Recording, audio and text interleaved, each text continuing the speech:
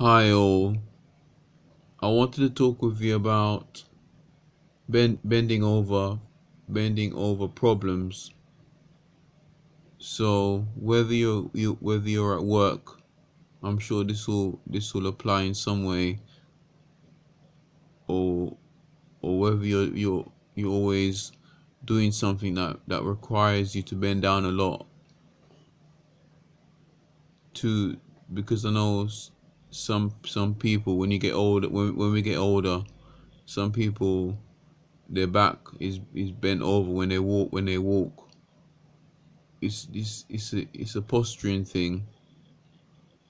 So if you can't help but bending down, bending over, it's a case of if you haven't got no choice when you bend over, you have to bend over most of the time. Most of the time, if you haven't got any choice, then you can always pray over it so that your back doesn't get affected by it. You might think you might look at me thinking that prayer can't be the only answer. I can only encourage you on this, but I wouldn't go seeking any other advice other than specialists that can maintain your body. But but obviously ask a specialist advice, and hopefully they will and they should anyway. They should give you advice on maintaining your postures. So if I'm thinking I might I might when I find any good websites, I will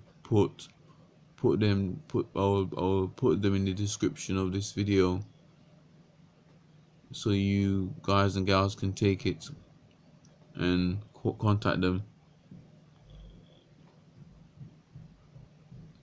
But they won't do it for free, as you know.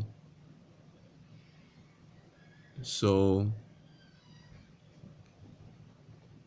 take their advice and also pray at the same time. Don't just take their advice only and not pray. Do both. So yeah, that's really all. Hang on.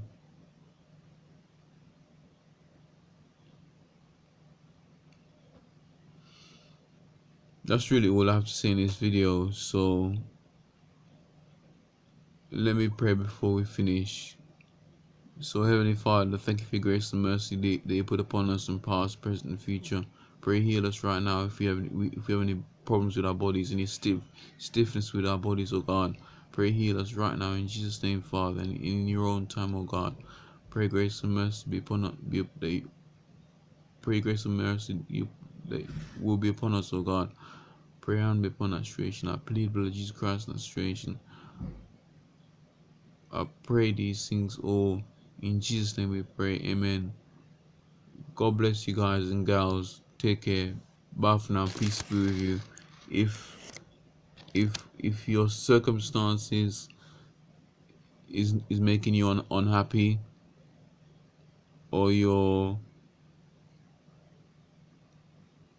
your circumstances is not making you happy or peaceful, then maybe you might have to question your calling, because your unhappiness in your in your in your in your in your in your job, or your activities.